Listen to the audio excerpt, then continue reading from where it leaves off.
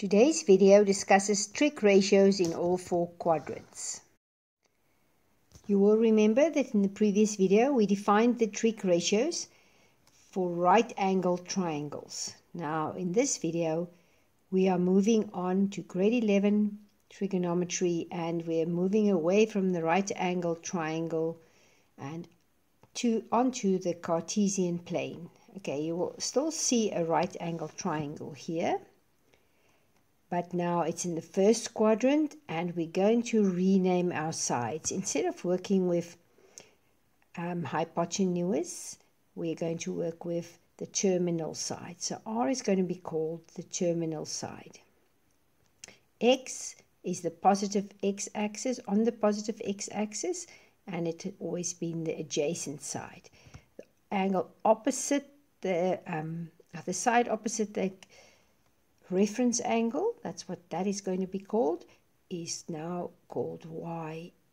Okay, so we have x, y, and r, and you will remember that the Pythagorean theorem says that x squared plus y squared is equal to r squared. This still applies. Okay, so I'm going to say again, this is the terminal side, this is the positive x-axis side, and this angle is called the reference angle, and that's still a 90 degree. Now we're going to redefine the ratios. Sine of theta is going to be y over r, cos of theta is going to be x over r, and tan of theta is going to be y over x. Okay, so you will see that y would be the same as opposite, r would be the same as hypotenuse, and x is the same as adjacent. Okay, we remind you that the first quadrant is here, then second quadrant, third quadrant, and fourth quadrant. What we're going to do now is we're going to move the terminal side, the R side, all the way so that it can be in any quadrant you like. And then all the ratios are going to be redefined in the different quadrants. Okay, so let's look at the first quadrant again and just remind you that the x value here is positive, and that the y value here is positive, and that r is always positive because it's a hypotenuse side. Okay, so in the first quadrant, all three ratios work out on a positive final answer. So if you get a positive ratio, you know that your angle might possibly, and your little triangle might possibly be in the first quadrant. But the moment we move this terminal side to the second quadrant, look at this orange line here, then we have a similar triangle to the one in the first quadrant. So this little angle here, what was the reference angle, is now equal to that little angle in there. But the actual angle that we have to mark is from the positive x-axis to the terminal side, once again in anti-clockwise. And this new angle size is 180 degrees minus that little line there. You'll remember that the angles on a straight line make 180. So if this one is theta, then this will be 180 minus theta. Okay, so in the second quadrant, we have the negative part of the x-axis. So x is negative, y is positive because this is the positive side of the y-axis, and r is once again positive. So if we define sine, which is y over r, the y will be positive, the x will be negative, and the r will be positive. So sine, which is y over r, is positive over positive. It still says positive. Cos, which is x over r, is negative over positive, which will give you a negative. And the tan will also give you a negative. In the third quadrant, the terminal side now moves all the way from there to the blue line. So the angle is going to be 180 on a straight line plus theta, because you realize that these two triangles are also now similar triangles. So we have an angle in the third quadrant, a terminal side in the third quadrant, and let's look at the signs of the different sides.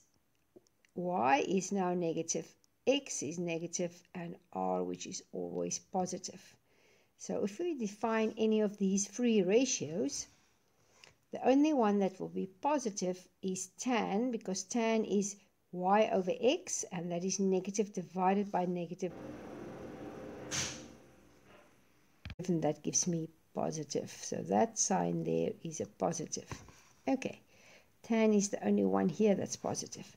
In the fourth quadrant, the terminal side goes all the way, and we have two similar triangles. The green one is the one in the fourth quadrant, and the angle's name is always 360 minus theta.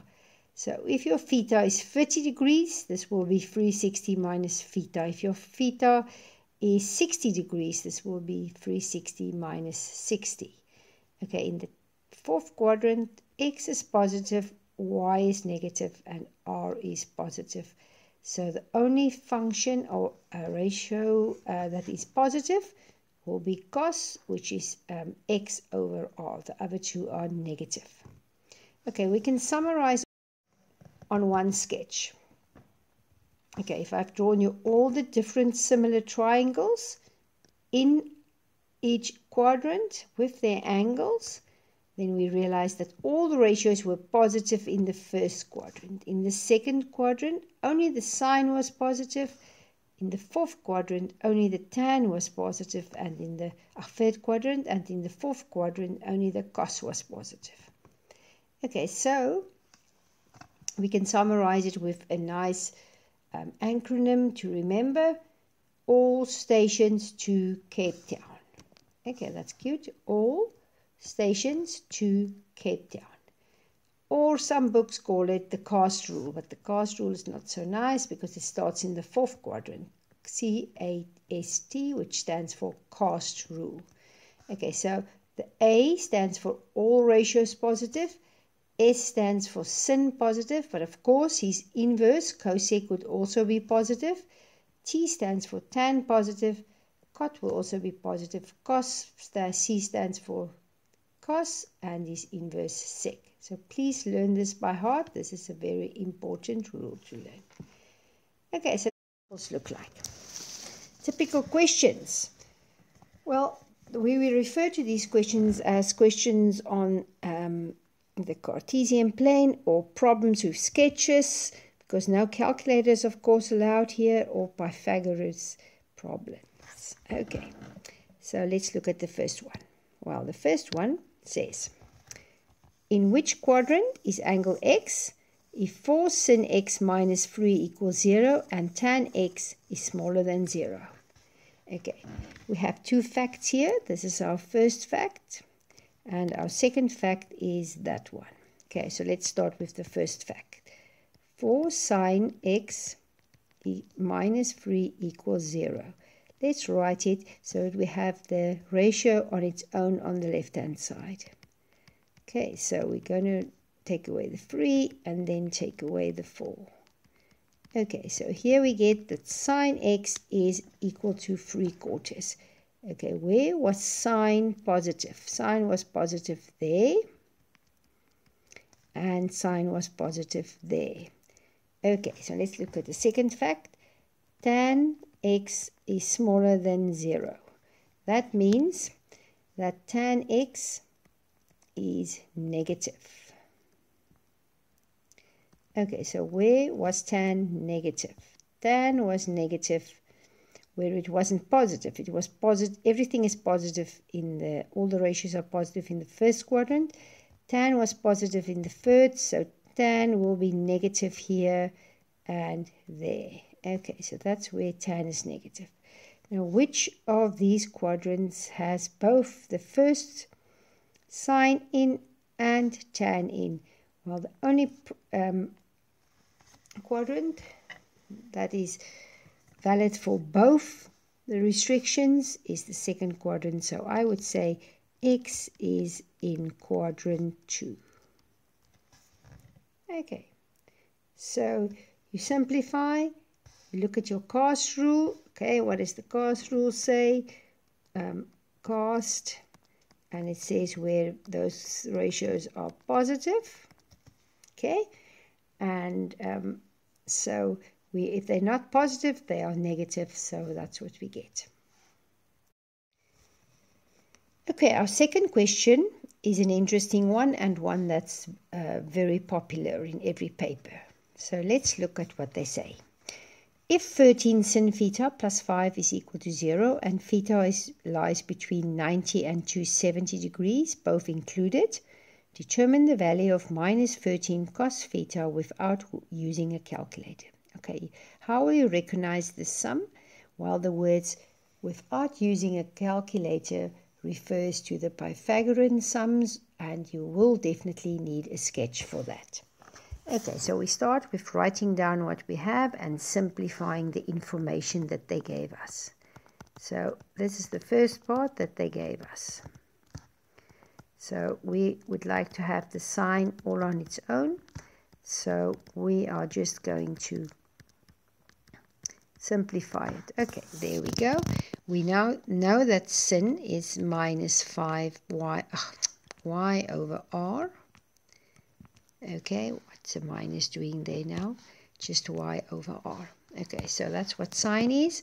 And this is negative. So sine theta is smaller than 0. Okay, so the next thing we do is we draw a little diagram to decide in which quadrant sine is negative. Okay, where is sine negative? Well, sine is negative in the quadrants where it's not positive. And if you look at the cast rule, which you always keep close by, that's the cast rule. Just make that neat. That's the cast rule. And the cast rule says where every ratio is positive. So sine is positive in first and second. So where will sine be negative? Well, it will either be in the third or the fourth. So your triangle is either going to look like that or it's going to look like that. So this or this. Okay, let's look at the second fact they gave us. They said that the angle must be an element of 90 to 270 degrees. Okay, so where is the 90 line?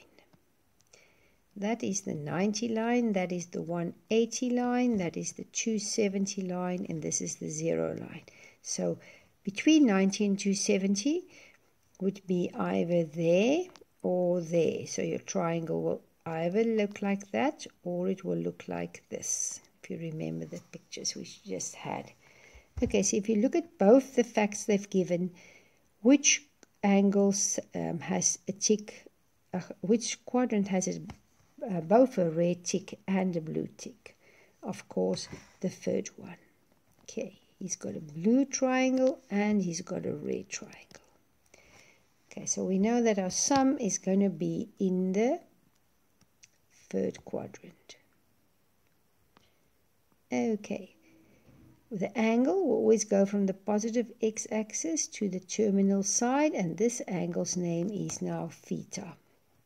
Let's put in our sides. Well, if you look here, you will see that y is negative 5. Yes, y is going down, so it's negative 5, and r is always positive. So which side do we still need? We need the x side. If you look at the x side, you will see where it goes to the left of the x-axis, so it's going to be negative. So let's write out Pythagoras. X squared equals 13 squared minus negative 5 square. Watch out for the brackets. First do the square. That's 25. That gives you 144. So x is plus or minus square root of 144, which is plus or minus 12. But in this third quadrant, x is smaller than 0 because it goes to the left of the x-axis. So therefore x is negative 12. So I can go back and I can put my x, which is negative 12, right there. Now I've got all my goodies, all three sides, my angle, my picture, or my sketch, and I can work out my question. My question was, what is negative 13 cos theta? Okay, So all I do is I go to my picture or my sketch and I work out what is the ratio of cos theta in this sketch. Well, cos is x over r, so that will definitely be negative 12 over 13. And if you multiply these two out, you will get negative 12 over 13, which the 13s cancel and you get a 12. Well done. Okay, so you can go look for more of these type of questions because they are very important. Goodbye.